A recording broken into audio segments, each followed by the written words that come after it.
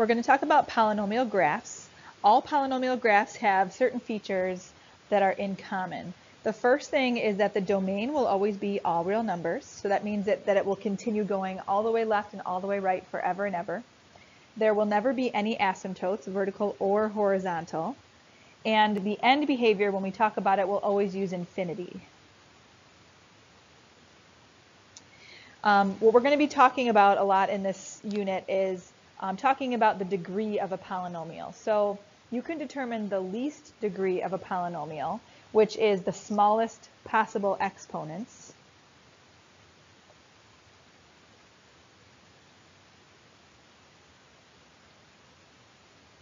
By the number of zeros that it has. Zeros is another word for roots or solutions of the polynomial. And the way you can see that from looking at the graph is by looking at where it crosses through the x-axis. So all of these numbers here, like at -3, -2, +1, +3, +4, all of these places where I just put a yellow dot, those are all zeros or solutions or roots of this polynomial. So I want to put down here that a zero is any x-intercept. So anywhere that the graph crosses or touches the x-axis. So in this problem, in this particular graph, -3, -2, +1, oops, not 2, +3, and +4 are all zeros.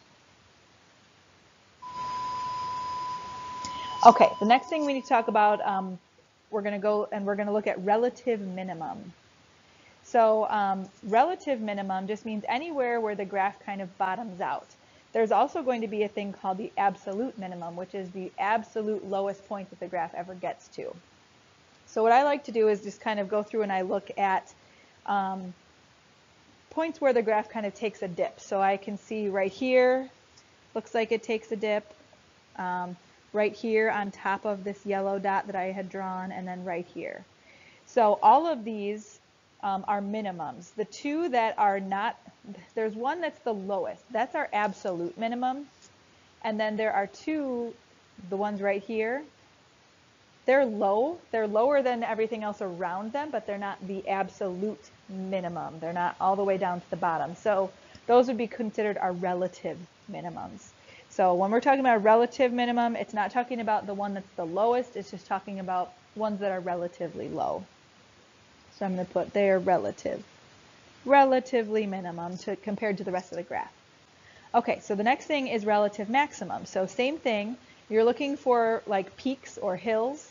So that would be over here and right here. So the places where I drew the green. Those are both relative maximums. Now the reason it's not an absolute maximum is because if you look over here, our graph goes up in both directions forever and ever. So our absolute maximum would be infinity. The two that I just put green dots on, those would be considered relative minimums. So let me write that on here. Or sorry, relative maximums. I said the wrong word. So these are relative maximums, and like I said, the purple stars would be relative minimums. And then the purple one, which I'm actually going to change, I'm going to use red. This would be our absolute minimum, because that is the absolute lowest point on this graph. Okay, so for the relative maximums, those are relatively maximum. Another word that you might hear is local maximum, local minimum. And then the absolute minimum, is the lowest ever on the graph. So this graph, like I said, has no absolute max, because it would just go up forever and ever and ever. All right, now this double zero thing, the very last topic here, this is what happens, and I'm going to put a blue star. So the point where it bottoms out and it bounces off the x-axis, so it can happen like it does here, where it goes down and then back up. It could also be under the x-axis, where it goes up and bounces back down off of it. But wherever your graph just touches the x-axis, that's called a double zero. Oops, bounces is what I meant to write. So it bounces on the x-axis. So in this particular problem, it's x equals 1. And what that means is that that particular answer actually happens twice. So if we were looking at the solutions algebraically, you would see that that answer occurs 2 times. All right, so now we're going to take a look at a new graph, and we're going to identify a whole bunch of stuff based on this graph. So the first thing we're going to look at are the zeros. So remember that that is where the graph crosses through the x-axis. So I see a 0 here at -2. This one looks like it crosses through halfway between 0 and -1. So that would be, we'll say -0.5, or you could write -1/2. It also crosses through at 1, and then finally at 3. So there are 4 zeros in this graph. So that means that the least degree is 4. So however many times you can see the graph cross through or bounce off of the x-axis, that is your absolute least degree. All right, now the minimums, what I'm looking for here are ordered pairs. So the minimums would be here and here. And notice it's not asking us for relative and absolute maximums and minimums. We're just looking for where does it hit a low point and where does it hit a high point. All right, so for the first purple point here, so that's this one right here, you can't tell exactly what it is, but I think it looks like it's about -1.5 to the left, and then it's down -2. And then the other one, which is this one right here, that's on the right side of the y-axis, that one looks like it's not quite at 2.5, so we'll say 2.25, we'll go by quarters, and then it's down 4, so -4. So those two are the points of my 2 minimums. Now for my maximum, I only have 1 point. I only have one place where there's a hill that it gets kind of to a high point. We talked about how the previous graph didn't have an absolute maximum. This is the same thing, and it's because the graph continues to go up as you get over to the sides. So your absolute maximum would be infinity, but we can't really pinpoint that on the graph. So here is right here where I'm putting this blue dot. That's my maximum, my relative maximum. So it's not quite a half, so I'm going to say it's a quarter to the right, and then it's not quite 1.5, so we'll say 1.25 up. Now the domain we talked about is always going to be all real numbers for every single polynomial graph. So that one we don't even really have to think about too much. So I'm just going to write all real numbers because it goes left and right forever and ever. The range is a different story. The range is talking about all the possible y values. So what I want to do here, since it goes up forever, I want to identify what's the lowest point that it ever gets to. And it's this one right here. So the lowest y value here is -4. So my range has to be everything greater than -4. And we're not going to put the equal to there. We're just going to leave it as greater than. All right, now end behavior. We talked a little bit about how we're going to use infinities again. So remember that when we do end behavior, we always have as x goes to infinity, as x goes to -infinity, which means as x goes to the right, as x goes to the left. And now we have to talk about where the y value is going. So just a quick refresher, because it's been a while since we've talked about this. I'm going to put my little roller coaster car here. And remember that we're not talking about what happens to the roller coaster car temporarily. We're talking about where does it go if you follow the graph all the way to the left or all the way to the right. So for my first one, as x goes to infinity, that means as x is going to the right. My roller coaster car would go eventually up to a positive infinity. So my y value is going to infinity. As x goes to the left, it temporarily goes down, but then again continues up forever and ever towards positive infinity. So both of my y values are going towards infinity. Now the increasing and decreasing intervals, what I'm talking about here is where if you were walking on this like it was a hill, if you were walking, when would you be going up a hill and when would you be going down a hill? So uphill would be when you'd be on an increasing interval, and we're talking about which x values are you between. So if you think about your maximum and your minimums, so I marked those with dots, purple, blue, purple. Those are my maxes and mins. If you mark those, so mark your maxes and mins, and we're going to think about like you're slicing through vertically, slicing through those things. So what I'm going to do is mark some, I'm going to put like a slice here.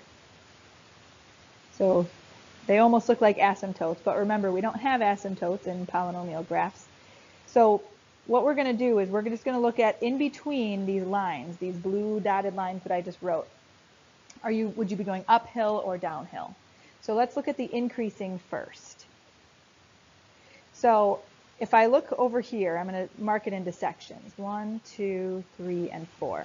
If you look at section 1, if I'm going from left to right like we read, if I was on the graph, I would be going downhill. So that is a decreasing interval. So we'll come back to that. Now if you look at section 2, I would be starting right here and I would be going uphill until I got to this point. So that's an increasing interval. So again, we're only looking at x values. So this x value that's down here, that is about -1.5. And then it stops increasing when it gets to the top of this hill, which is at about 0.25. Okay, now section 3 is decreasing again, and then at section 4 we're increasing. So that one starts at about 2.25, so 2.25, and then it increases forever and ever. So we would say from 2.25 to infinity. Now for the decreasing intervals, since 2 and 4 we're done with because those were increasing, that means that the other two must be decreasing. So for interval 1, since it goes off forever and ever towards -infinity, that's actually where we're starting our interval. And then we would stop it at -1.5. So you should be seeing these numbers, these boundary numbers that are on my dotted lines. Those should show up in all of your intervals. All right, and then the last one for section 3, it starts at 0.25. And then it stops at the last boundary line there, which was at about 2.25. All right, for our graph here, we're first going to look at our zeros. So I'm looking to see where the graph crosses through the x-axis. So I'm putting yellow dots at all those points. So I have zeros at -3, -2, +1, and +4. Now at +1, we have the kind of zero where it bounces off the x-axis. So what that means is that this is actually a double root. So what that means for our least degree is that it's actually 5. And the reason it's 5, even though I only wrote 4 numbers, is because 1 counts twice. So that's a double root. All right, so least degree is written on there twice, so we don't need that twice. All right, for the minimums, we're just looking for like a valley. We're not looking for an absolute. We're not looking for that. We're just looking for a valley. So it looks to me like here's where the graph kind of bottoms out, and here's another spot where the graph bottoms out. If you notice though, this graph does go down forever and ever towards the left. So there is no absolute minimum. We just have relative minimums, even though it didn't ask us to specify. All right, so the ordered pairs we're looking for here would be for the minimum. So I'm talking about the leftmost one first. It looks like it's at about -1, -2. It's not exactly there, but it's close enough. And then the second one is at about 3.2. And then it's down a little bit below -6. So we'll say -6.2. And those don't have to be exact, but it should be close enough that, you know, we can tell that you knew what you were looking for. Now the maximums, I have 2 of those as well. So I have one that's here and then another one that's here, which actually also happens to be the double root. I don't have an absolute maximum, again, because this graph goes up forever and ever as you follow it to the right. So I have 2 local or relative maximums. The first one we're going to say is about negative 2.5, and it's up 1. And the second one is easy. That one is 1, 0. All right, domain is another easy one. It's always all real numbers. For the range, on the last one, we looked for where's the bottommost point. But since this graph goes up forever over here and it goes down forever over here, what that means is that our range is actually all real numbers. So that one won't always happen, but sometimes it will. The domain will always be all real numbers. The range will sometimes be all real numbers. All right, now for our end behavior, we're looking at as x goes to the right and as x goes to the left. So as x goes to the right, so if I was on my little roller coaster car here, if I follow this graph to the right, it goes down but temporarily, but then it goes up forever and ever. So that would be y going towards infinity. Now if I followed the graph to the left, I would go through a couple hills, but then eventually I would go down forever and ever. So that would be my y going towards negative infinity. All right, last thing, increasing intervals and decreasing intervals. So I'm going to do those dotted lines again, and I'm going to go through all of the maxes and mins. So I have one that's about here, one that's here, one here, and one that's all the way over here. So I have several sections here. So here's 1, 2, 3, 4, and 5. All right, so they're going to alternate. It's always going to either start with increasing and then go decreasing, increasing, decreasing, or vice versa. So my first interval, if you look at number 1, if I'm starting all the way to the left, it's actually increasing because I would follow this graph up until I got to this high point on the hill. So for my increasing intervals, my first one would start at negative infinity, and it would stop at the top of this point right here, which is at about negative 2.5. That's what we used up here. If you look over here, that's the same number we used. Okay, so that means that interval number 2 is decreasing. That means interval number 3 is increasing again. Interval number 3, it starts at the x value of about negative 1. That's what we used when we did our maximums and mins. And then it stops increasing at the top of the hill, which is at positive 1. Interval 4 then decreases, which means our last interval, number 5, increases. So the number we used is 3.2 for our x value, and then it's going to increase forever and ever, so that would be up to infinity. Now for our decreasing intervals,